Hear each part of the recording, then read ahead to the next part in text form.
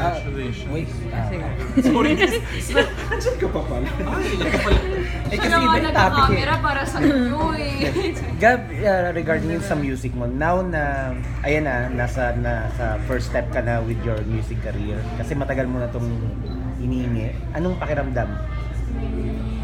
Fulfilling. Sobrang fulfilling, especially na yung first single ko is self-produced. So, mas fulfilling pa siya. And this is only the beginning.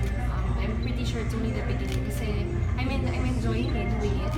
I enjoy every minute, every stressful situation in the process of making a single. Na-enjoy ko siya.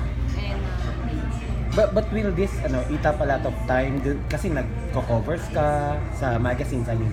Tapos may movie ka pa. Hindi ba kakain na malaking oras sa'yo? Actually, nag-school din ako. Ang dami kong ginagawa actually. Pati ako hindi ko alam kung paano ko siya nagagawa. So, ano siyang time kay Ruby?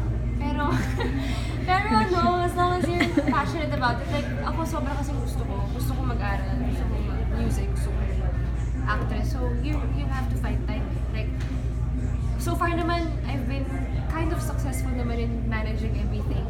I have successful covers naman, and the single launch naman, nag-aaral ako ng mabuti, and I have meant to be. So parang it's all planned out naman. It's really according to your desire. If you're really passionate about it, you'll find time.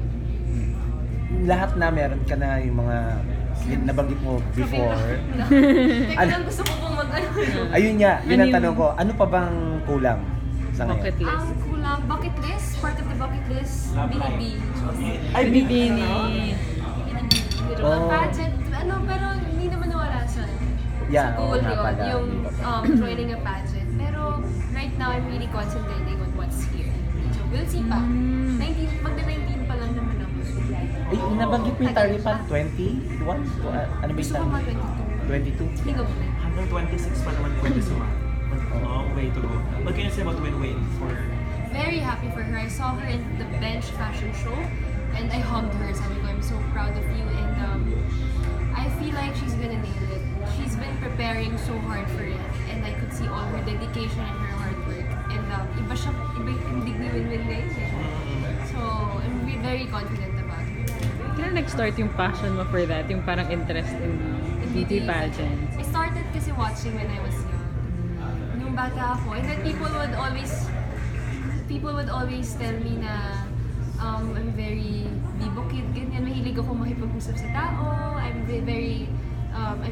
I'm an extrovert person. Like, it's so easy for me to talk and to engage with people. So, ayun, nag-start sa panonood ng pageants hanggang sa naengganyo na ako, hanggang sa pati ako sinasagot kay mga Q&A sa TV, mga ganon. And then, nung nag-enter pa ako ng showbiz, parang mas lumawak pa yung connections, mas lumawak pa yung world na nakikita ko. So, sabi ko talaga, pwede, kaya ko tuloy na, parang gano'n. God bless. Ano yung mga natutunan mo sa gagawa ng mga covers sa magazines? Ano yung mga... Covers sa magazines, professionalism. Talagang kailangan professional ka, on time ka, and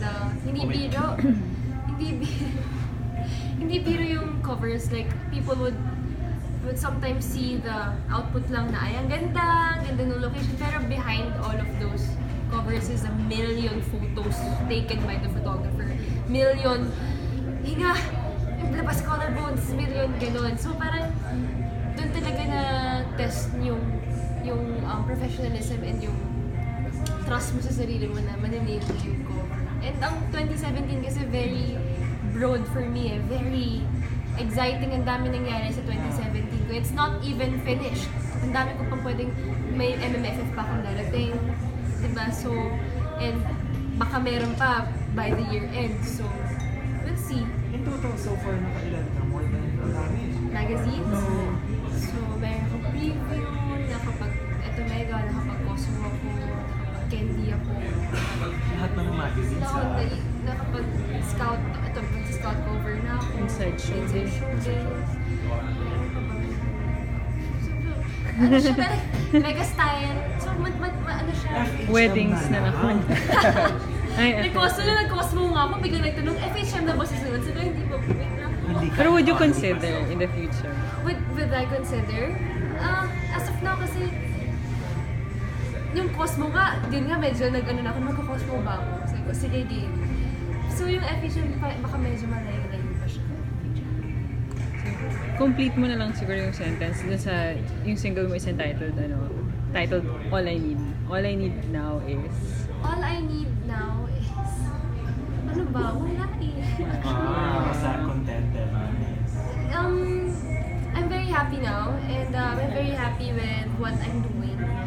Kasi I've never felt so intact and in place and so focused in this industry because the past me kasi in the past years I've always been this.